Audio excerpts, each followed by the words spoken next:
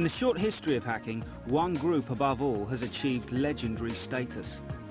Cult of the Dead Cow was formed in 1984. It started in little town of Lubbock, Texas, which is a big cattle town in the middle of nowhere. Founded by two people, Swamp Rat and Frankenguy. Originally we were sort of like a text file group, releasing stories and articles and things like that.